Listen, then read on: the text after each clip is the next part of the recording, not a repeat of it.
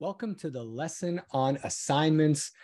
This one's pretty quick and easy. Assignments are a fantastic way for you to measure the performance of your students during your course.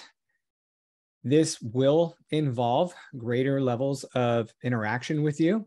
So just a heads up, if you create an assignment lesson, your students will download the assignment, complete the assignment, and then upload the assignment, at which point you will review their work. So let's take a look at how to add an assignment to your curriculum. So we go to the curriculum builder, we click on add lesson.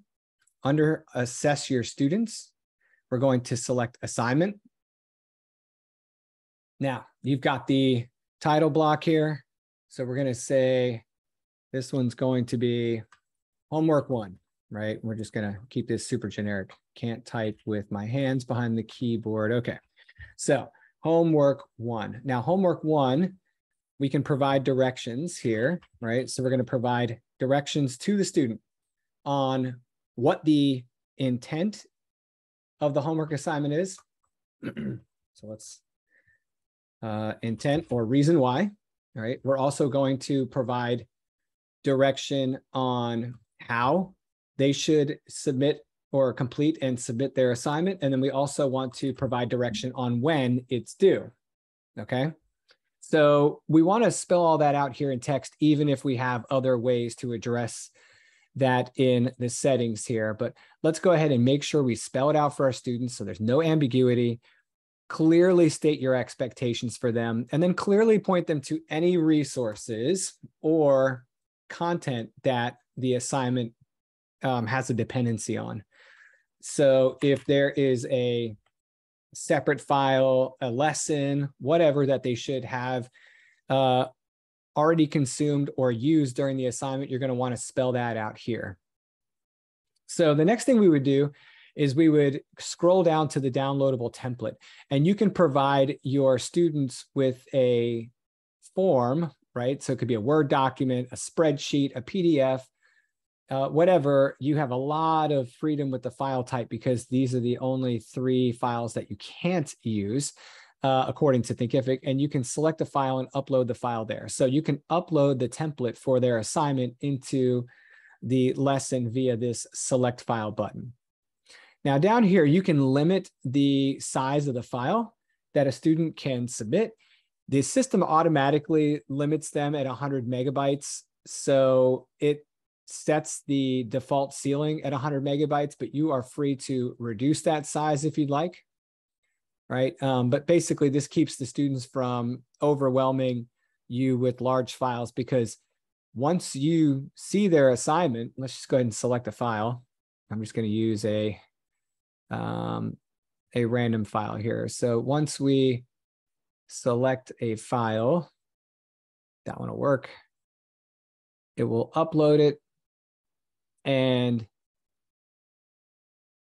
they will be able to download that file in the course lesson and fill it out. Like they can use it, but you'll see it's a download. So you have to be careful about the size of the file you load and then the file that they return, because you'll be downloading a ton of big files. The other thing to think about with assignments is if you have a high volume course load, meaning if you expect a lot of students or a lot of clients using this function of your course, just know that for every one of these assignments you provide them, they're going to be responding, and you are going to be on the hook to open, review, and provide feedback on their assignments. So this is, you're kind of setting yourself up for some future work as well here. Now, there is a confirmation message that will appear once the student has submitted their assignment. So you want to tell them what the next steps are after the assignment has been submitted. So they have some default language here in the Thinkific builder. You can see it says, "We will email you once you've completed reviewing your submission. Your assignment must be approved in order to complete the lesson." So that's what Thinkific embeds in this block for you. Now, it doesn't make any sense normally to make this a free preview lesson unless you're trying to give the student a preview before they purchase. of the full experience of your course, including the submission of an assignment. The reason why it doesn't make much sense at all to use a free preview for an assignment is that it puts that workload on you. And again, it's a free preview. So do you want to take that on? Now, there is some creative ways to use that function for the assignment in a way, in a free preview, sorry, in a way that is beneficial to you and your business. So you might be using the free preview of a course for a lead capture, right? You're trying to get people engaged with the content. And then in the assignment, you can include like an assessment, right? Let's say you're a coach and you want to have them self-assess their habits or a certain aspect of their profession or whatever. You could create an assignment. They could open that assignment, fill out that assignment, submit that assignment, and now you've captured that input about your potential client. And you can use that to reach back to them and provide them feedback, which demonstrates your dedication to them as a potential lead. And it also shows them how the course works and what type of value this interaction will provide them as a student. This might be the thing that entices them to pay for your mid to high tiered course. So you can be creative with the use of an assignment as a lead magnet in a free preview.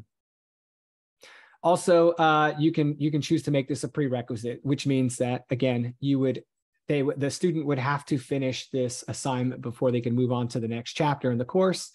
And as always, I highly encourage you to consider enabling a discussion for this assignment so that if students have questions or feedback on the assignment that they want to ask you or have available to other people in the course on a discussion board, you can see it there. So we'd hit save, and now that assignment is loaded into the course, right here, down here at assignment homework number 1. So yeah, pretty cut and dry. Here's the form. So a student, if I want to go to preview, current lesson, this is what the student will see in the player. They'll see all the directions you gave them. They'll be able to download the file here, right, by clicking on this. And then they'll be able to submit their file via this upload. And it's basically like the upload tool that you have available to you as a curriculum developer. It's the same exact function. So they would just click on this files to upload and it would open their folder. Okay, so that is the gist of the assignments block. You can use it for assessing student performance. You can use it for a free preview lead value add or lead capture tool. You can use it for a coaching program. You can use it for all different types of applications. It's very powerful. The big difference between the assignment and, say, the quizzes and surveys is that there's a feedback mechanism.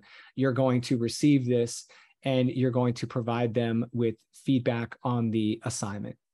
Okay, that's it for this lesson. See you in the next one.